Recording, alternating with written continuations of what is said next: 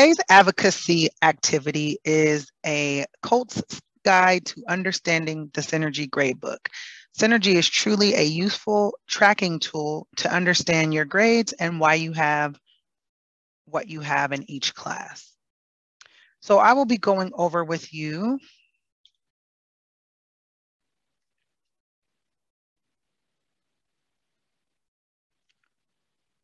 today's advocacy activity is the Colt's Guide to Understanding Your Synergy Gradebook. This is Ms. Mosley here, and I hope that you learn all about your Synergy Gradebook because it's truly a useful grade tracking tool. Our activity today will go over logging in on ClassLink portal, which I'm sure many of you already know how to do.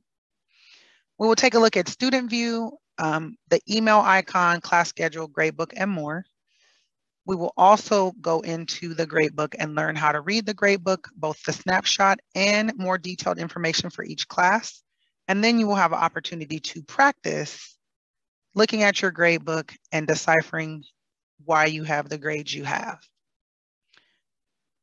Middle schools all over the world ask, why do I have this grade in your class? The beauty about the Synergy Gradebook is that it tells you why you have the grade in your class. There's no guesswork on your part. So when you're logging in, many of you are already familiar with this. You log into your EGUSD account on ClassLink portal. You'll see something on your screen like this. You click that, you log in using your student ID number and the password. It's the same information that you use when you log into your Chromebook. Here's what the Synergy icon looks like. And you will click that when the time comes. When you open up in your student view, it auto defaults to the class schedule. So you'll see this class schedule right here. And this is just a breakdown of the classes you have each day and the periods that you have them.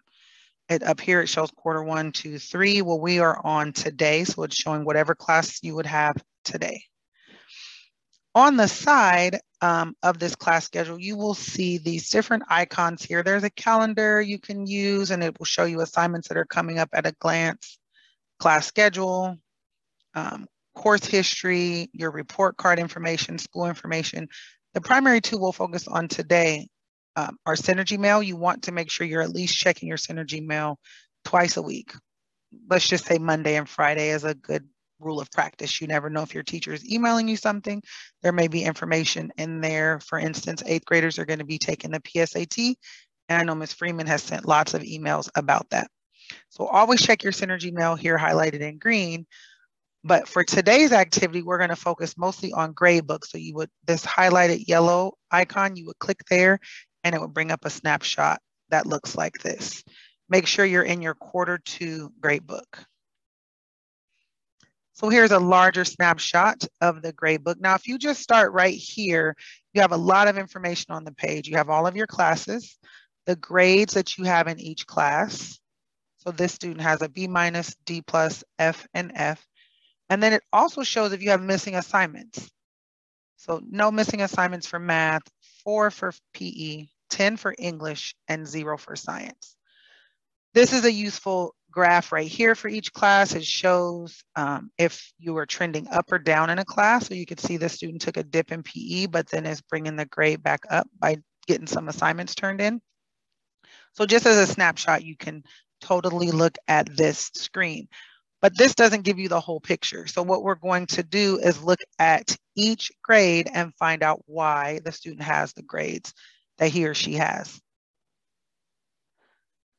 You do that by clicking on the subject matter. So when it's your turn to look at your grades, you will click on your first period class title, second period class title, 5th, and then 6th.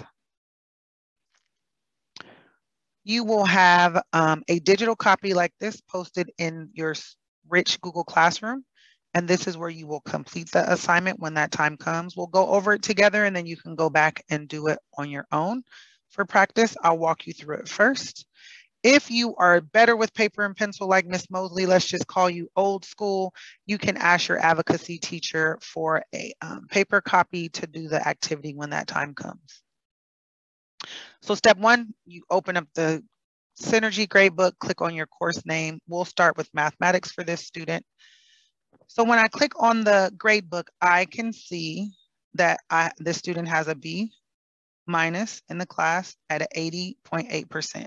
So for period 1, I would write or type math 8 because that's the class, the grade and the percentage, B minus, and in parentheses 80%.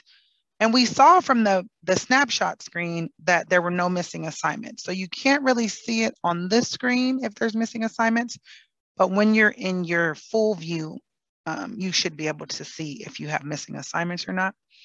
And then this is an important area right here, weighting. Some teachers weight grades, some teachers don't. So for this particular student, and you'll type out if you have weighting for each class or write, the final and warm-ups are worth 10% of the grade. And for, as you can see, the student has 10% complete. So they have 100% in that category. Homework is 40%. So this blue column here is telling you the percent of the grade. This student has about 32% of those points completed. And as a result has 80% in the homework category. So a B for homework. And then quizzes are 15% of the grade. This student only has about 10.5%, which gives the student a 70% for quizzes. The average of those 3 is what gives the student an 80%. It's a lot more detailed than that, but that's kind of just the basis of how this student got a B. And as you can see right here, there hasn't been a test yet for Math 8 for term 2. So we have that all filled out. Period 1, Math 8, B minus 80.8%. All of that information is here. There were no missing assignments. We saw that on the snapshot screen. And then the breakdown of all the weighted categories. So that would be period 1. Then you're going to repeat that step for each course. So now we're in this student's period 2, which is physical education. This student has a D, which is a 66.3%. So that's on there. Now, if your student has your Google Classroom linked, the screen is going to look a little bit different. So you'll see snapshots that look like this. You'll see an overview, 4 missing assignments, D, there's an upcoming assignment right here. By clicking on the 4 missing assignments, it will filter those results for you where you can see the 4 that are missing. For teachers who don't have their gradebooks linked, it's not that intuitive. You have to go through your assignments, and we'll see that on the next example.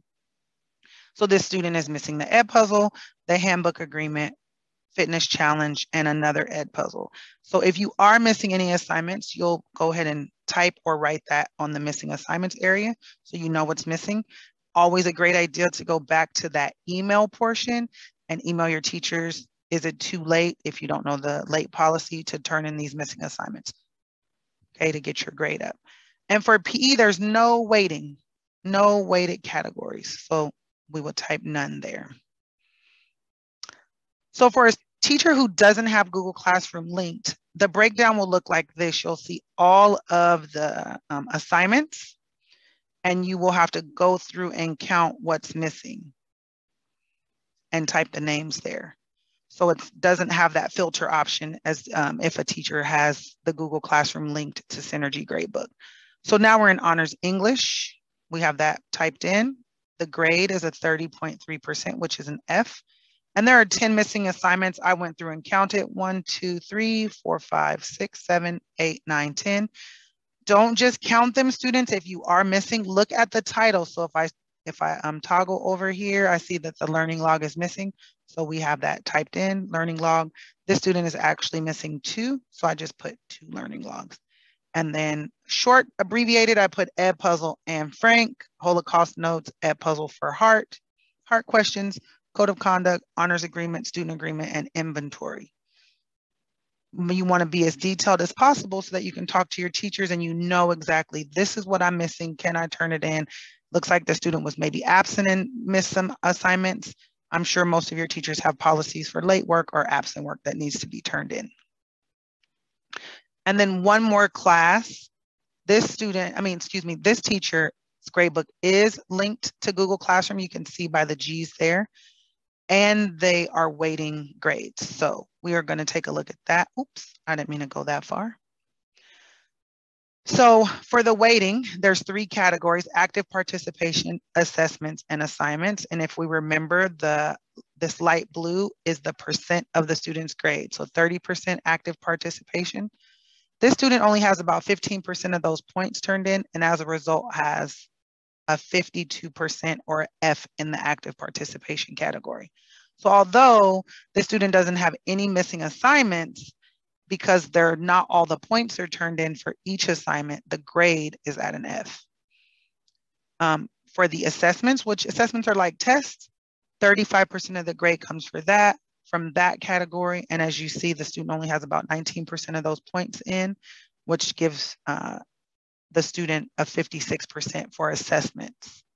And then finally, assignments at 35%.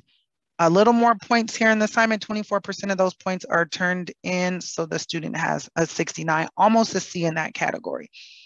Although there's no missing assignments, you could still have a lower grade if an assessment, you didn't get all your points on a test or a quiz or on a assignment that you turned in, or even let's say active participation in class and you weren't really participating, so you didn't get your full points for that week. So although you may not be missing anything, it can be something like this example where all of the points weren't earned, and as a result, the average of that weighted grade is an F.